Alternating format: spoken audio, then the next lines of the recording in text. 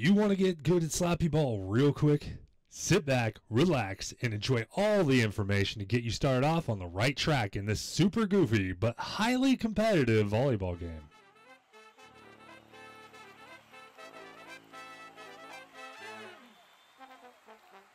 Hey guys, I'm Compton EMT, and I'm here to give you the quick and dirty intro to become a great Slappyball player. Why me? I'm the 4-peat Slappyball 3v3 tournament champ as the defender setter of Blizztane EMT, one of the top 5 all-time in weekly random 2v2 events, and the defensive player of the year for the one season of Slappyball League. Just call me Coach Compton though. First off, if you haven't perused all my Slappyball content on YouTube and TikTok, make sure you check that out. There's educational content, tutorials, and more to help you refine your slapping. Now let's get started. You want to make sure you have everything set correctly to give you the best chance of success early on. This may not be gameplay, but it can be game breaking if you don't want to lose a ton in your first games. First, make sure your frame limit is set.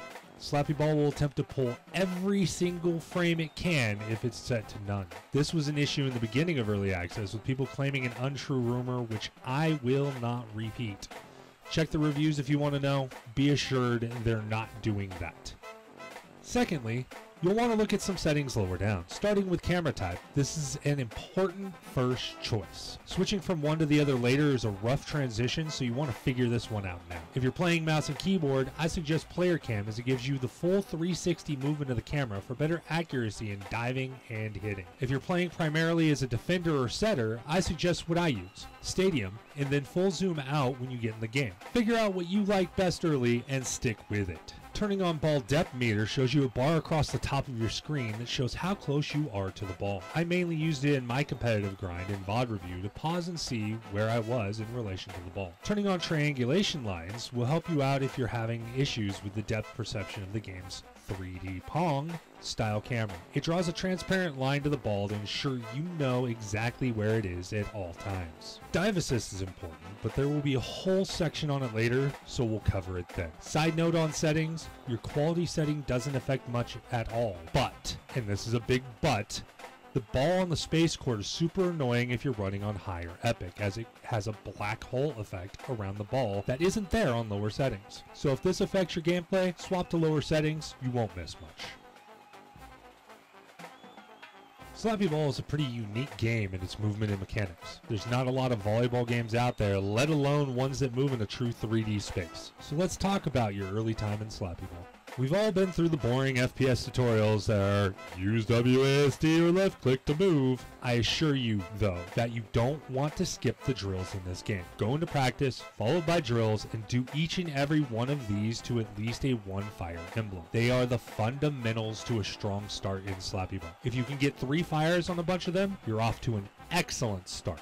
Understanding the rules of Slappyball is probably one of the biggest fundamentals of the game. I'm just going to bullet point the important things here that are paramount to the difference between Slappyball and regular volleyball. Offside hits allow you to go around the perimeter of the opponent's side to touch the ball. Essentially, play like there are 4 nets. Front, main with an actual net, each side, and back. Bonus balls occur after 20 touches. Scoreboard location here. The rally is now worth 1 more point. Normal scores equal 2, 3-pointers equal 4. The 3-point will give you 3 points if it is hit, obviously. It grows when your team last touched the ball and it hits the wall. It also grows if the ball is on your side for too long. Taunting in the air does a flip in the appropriate direction, and it does work within the physics. See this tagged video above for an example of the same flip I use in different ways to hit the ball differently.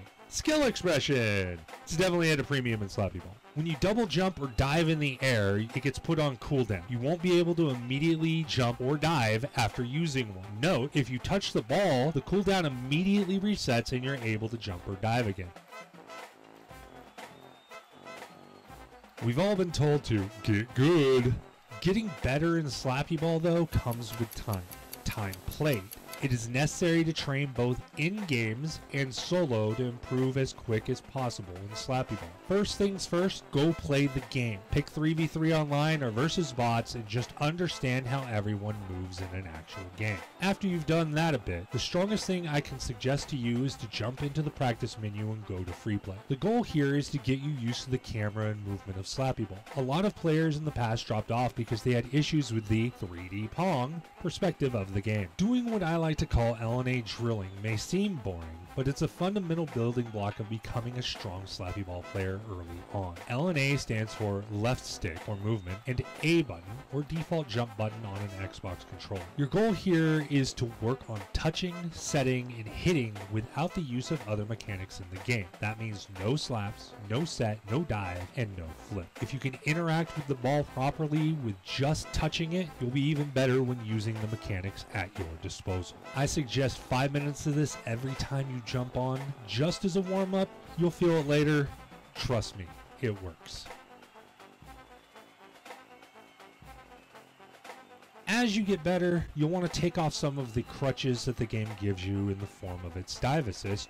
Dive assist is an auto-aim add to the dive mechanic in the game. It will correct your input and send you straight at the ball. Air dives lock on at an even further distance than standing on the ground. Dive assist full is a super long cone. It basically has the distance to lock on diagonally across almost your whole side of the court. Air dives off super jumps early on in the game's life were a huge part of the gameplay at the top level. Dive assist competitive is basically a baseball home plate shaped pentagon that has a lot less distance than dive assist full. Dive assist off is easy to understand. There is no dive assist. None. I'm a strong supporter of this one, and it's what I've played on since it was implemented in the first year of early access. Big note on this one. When your journey brings you to playing in the competitive queue, you will be forced to a max setting of DA competitive. Because of this, I suggest all players move their personal setting to competitive as quickly as they feel comfortable doing so. 99% of tournaments, events, and everything else since it was added have been played this way as well. If you plan to compete DA full, you must delete. If you choose to go the hardcore route and play with it fully off like I do, you'll definitely want to learn how to use the soft stop input to stop yourself from flying off the table with every dive. Also in this section, I wanted to discuss super dives. These occur when you push jump and dive at the same time. They allow you to dive faster and further than a normal dive.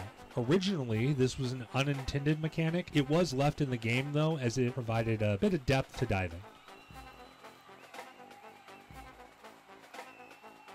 As in any game, there is tech to be learned. I've got a few to get you started, but we're learning new ones all the time. Flips on serves, or fancy serves, allow you to maintain momentum through the ball. I have a 101 video linked above that will give you a broken down tutorial on how to do the basic form of this. What we refer to as trapping the ball is the act of falling on the ball before it makes contact with the ground. Due to the game's physics and trying to keep players from accidentally scoring on themselves, the game will actually shove the ball up again. It's very useful if you whiff on a hit and need to save the ball yourself, or if you're coming down from a block and manage to tip it downwards.